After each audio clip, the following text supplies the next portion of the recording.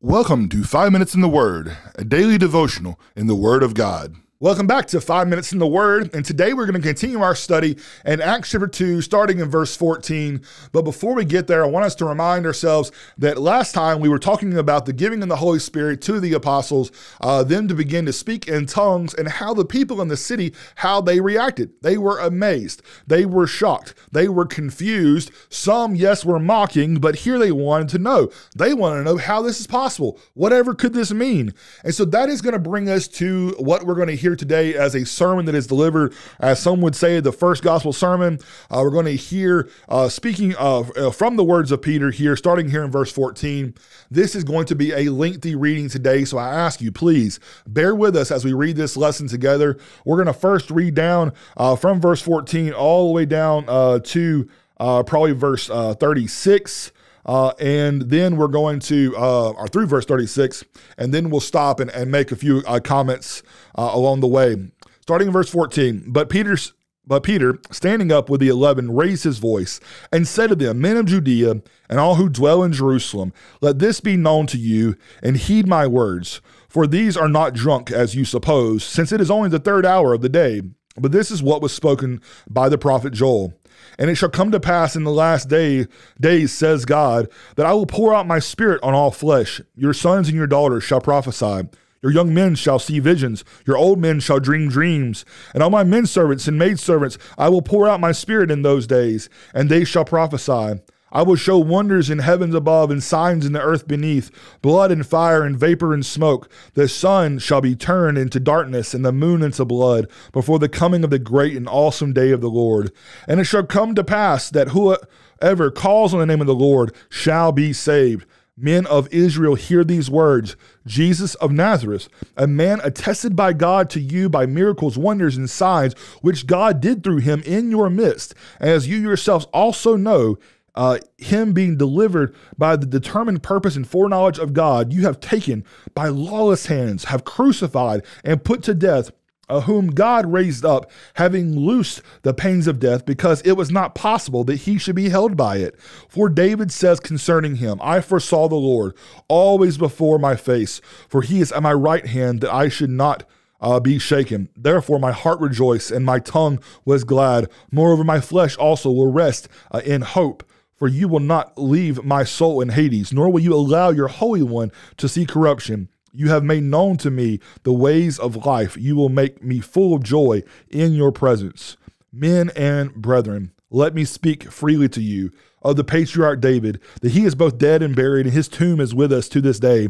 Therefore, being a prophet, and knowing that God had sworn with an oath to him that of the fruit of his body, according to the flesh, he would raise up the Christ to sit on his throne, he, foreseeing this, spoke concerning the resurrection of the Christ, that his soul was not left in Hades, nor did his flesh see corruption.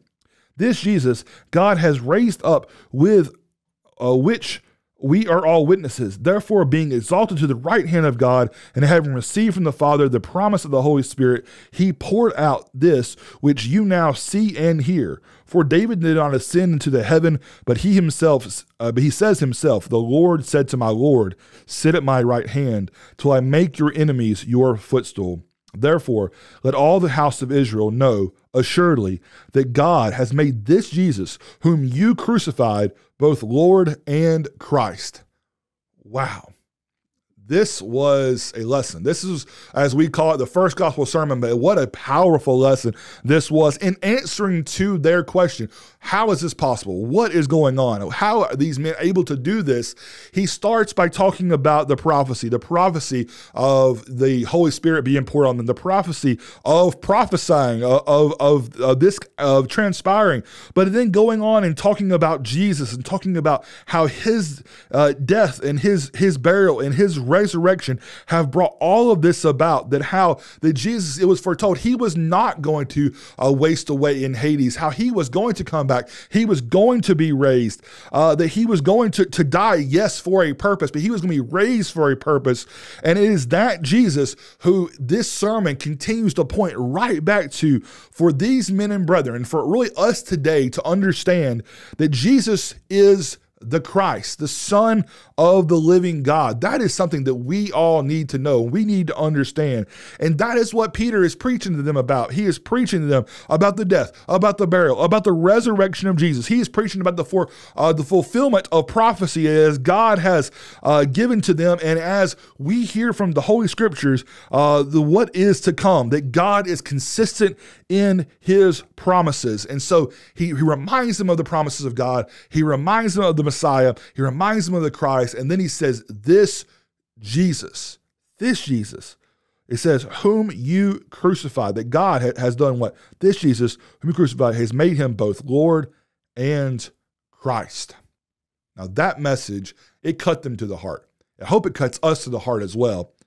But this was their response. And I think we can learn a lot from this, starting in verse 37. Now, when they heard this, they were cut to the heart and said to Peter and the rest of the apostles, men and brethren, what shall we do? They recognized what they had done. They recognized who he was. And they recognized there was something that now needs to be done. And so they ask, what shall we do? Verse 38, then Peter said to them, repent and let every one of you be baptized in the name of Jesus Christ for the remission of sins, and you shall receive the gift of the Holy Spirit. For the promise is to you and to your children and to all who are afar off, as many as to the Lord our God will call. This was an amazing lesson and was followed up by an amazing response. And we're going to see in a later episode just talking about, how many people responded. But I want you to see this. The response I want you to first see is that they were cut to the heart. And that is what the Word of God does. The Word of God, it cuts to the heart.